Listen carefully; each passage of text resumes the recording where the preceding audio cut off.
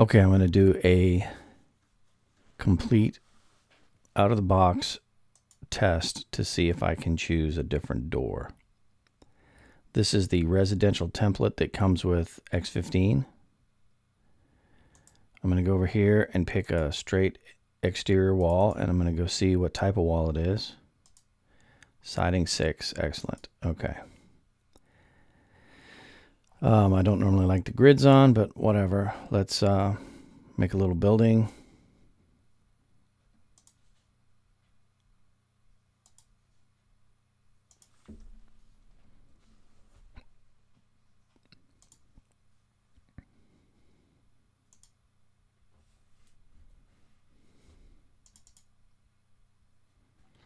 There's a default door. I don't want to use that.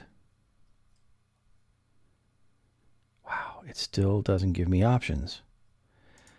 I want to have glass panel, but I only want to have the glass in the upper third of the door, upper half of the door maybe. And when I go to library, the old way used to let me it would default to, it would say architectural, I believe, and underneath it was doors, and then you could just go through all the different type of doors and pick the one you want. This new way is picking doors I don't want. Like, why would it give me a garage door when I'm trying to select from the library for entry doors? So, and then we had this where, let's see, I'll go way down here. All of a sudden they become, I'm going to do a login. I'm going to see what happens. I don't even remember my login. Let's pick this door.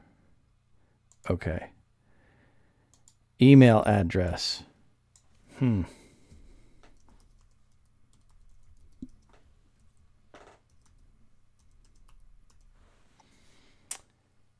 What is my login?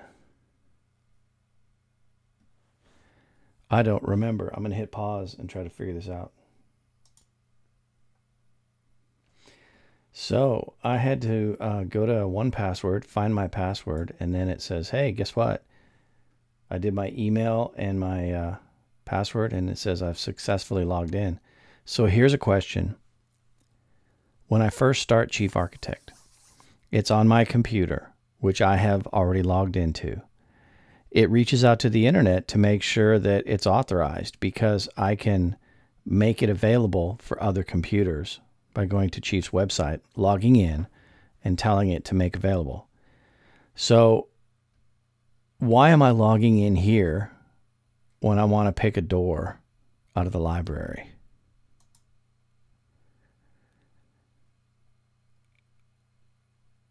No, I don't want that catalog. What I want is the default doors. Oh, man. So what happened is I came way down here. See all these doors?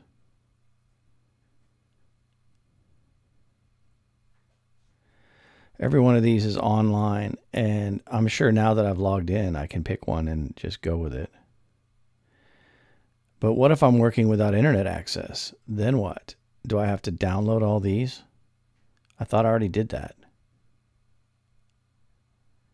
I've been to the website. I've downloaded thousands. Where's that one? It was like P07 or something. This one. That's kind of close. I want this one. Sure, yeah, whatever.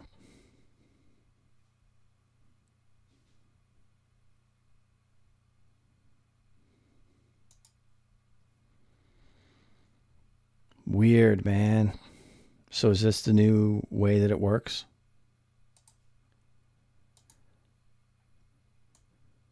Huh.